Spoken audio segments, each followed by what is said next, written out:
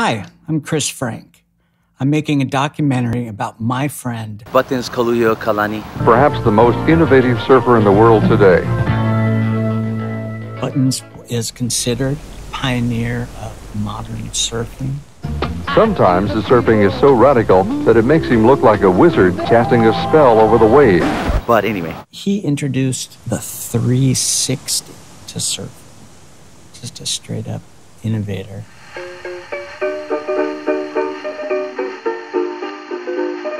He grows up with longboards and people just trying to catch a ride, just standing still.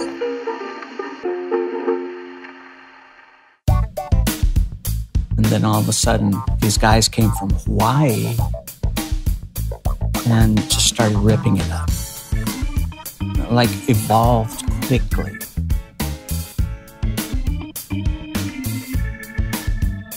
The surf industry was just taking off and was a little more conservative.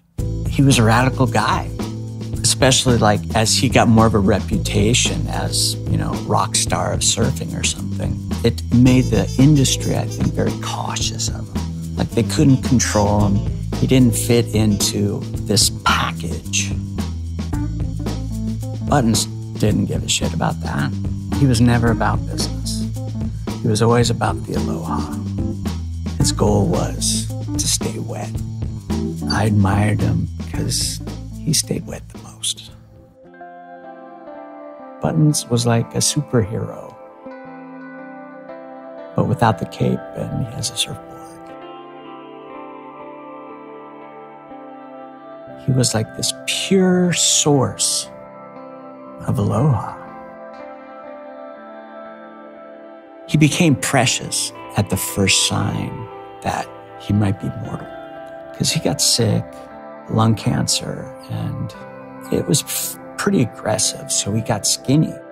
So I know a lot of people were trying to get some buttons before he passed. Fuck cancer. We were robbed. But he didn't burn out at the end. He was on the right path, and I think he would have become a household name, and we would have been seeing him on every major surfing event for the rest of his life. I think that's where he was going.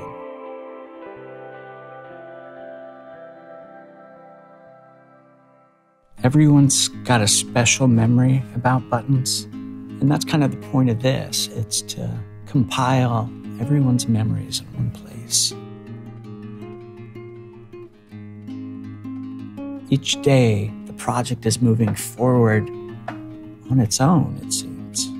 People want to get involved. So, it's a privilege to be working on a project that is getting that kind of momentum. It's creating its own wave. And Buttons is the wave now. And I'm catching a ride, and everyone else should catch one too. If I don't do it, it's going to bug me for the rest of my life.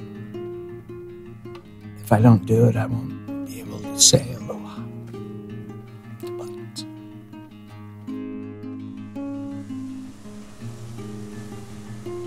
It'll be a better project if people contribute.